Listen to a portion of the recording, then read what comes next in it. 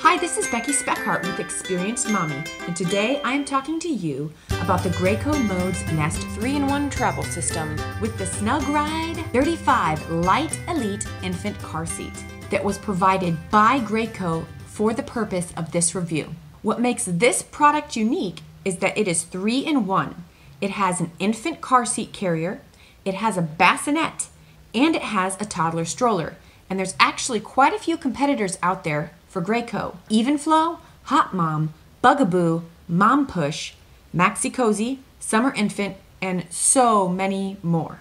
So the previous Graco Modes travel system was identical to this one, except now there is a slide to me function that allows you to move the infant car seat as well as the toddler seat to whatever level you want it to be to suit you or baby. If you're using this as a high chair at a park or a picnic table, you can slide it up high to be the height of whatever table you're at.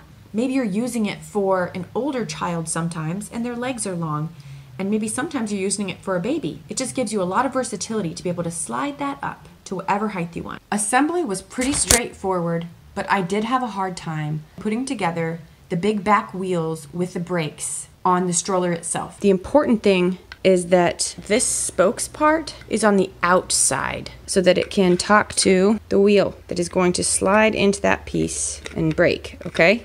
This direction slides in the top. Anyways, it was confusing. I hope you can learn from my mistakes and do that right the first time, but it's very forgiving with a flathead screwdriver if you need to pop it back out and fix it. This piece has made it a toddler seat. That black piece, you raise it and it makes it like a toddler seat, which then you scrunch. One thing I noticed while I took this puppy out for a ride was that it was very smooth for me and for baby because the wheels are so big and the frame is very big. Just felt very easy to get out of my house and down the big steps because of that as well. I love that there is so much storage at the bottom.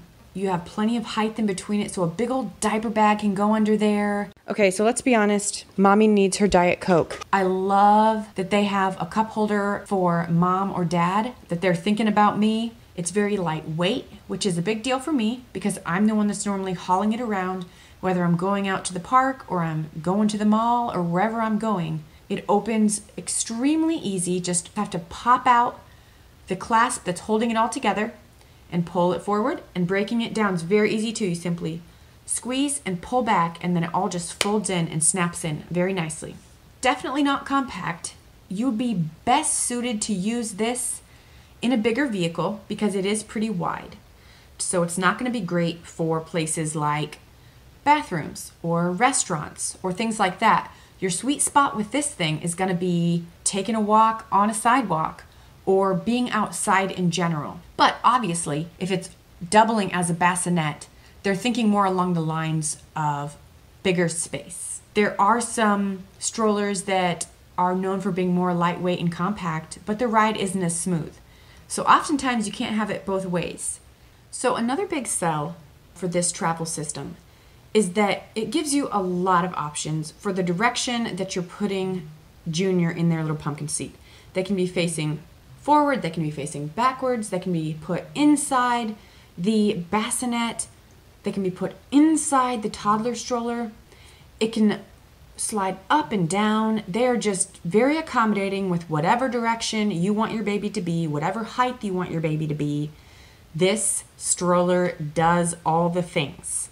And then if you're out going on a walk and your toddler or your baby falls asleep in the toddler stroller, you can just lay back and then they're laying straight on their backs. Let's talk about this bassinet. This is such a cool feature of this stroller. You take a toddler stroller and with one unsnapping of a clasp and it flattens.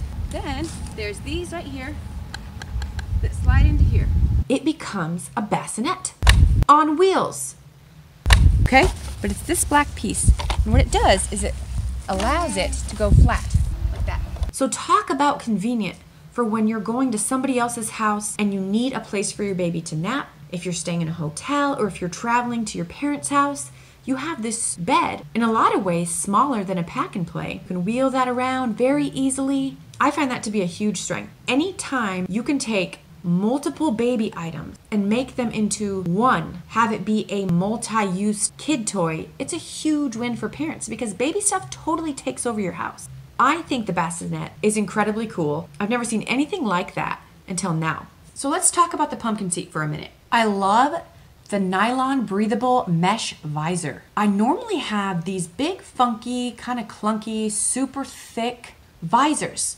This thing is extremely breathable, extremely bendy. It shields from the sun, it does all the things, but it's just a lot more collapsible.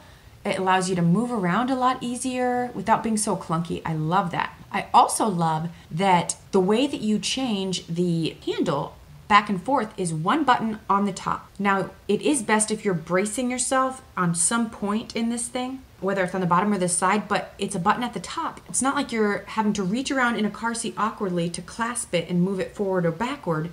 It's one button at the top that allows you to push and go back and forth. So that was a big plus.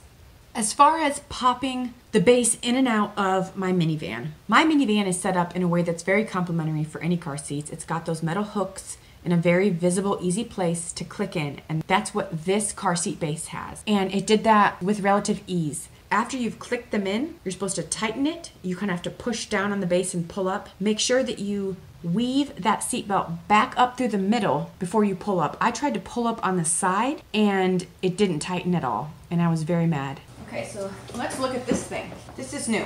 So apparently this baby has different recline positions. Check in the level indicator for the appropriate one. All the way to the ground is 1. That's 2. That's 3.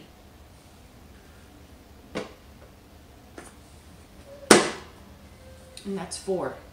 If the blue indicator is in the clear area, the restraint is level for infants 0+ months. If the blue indicator is partially in the notched area, the restraint is level for a child 3+. As far as feedback goes, I would say the weakest link for this Nest travel system is how the connection snaps in to the infant car seat as well as on the bassinet to the actual stroller itself. It does not slide in easy. I have to look at one side and then I have to go and look at the other. It's not just an obvious, easy click in. When you're fumbling to snap your baby in, holding it with one arm, it's pretty awkward. Because of that, I found myself having to find workarounds when I'm trying to put my baby that's in the pumpkin seat into the stroller. As long as that toddler stroller with the tray is up there first, you're gonna have a lot better luck snapping that baby in.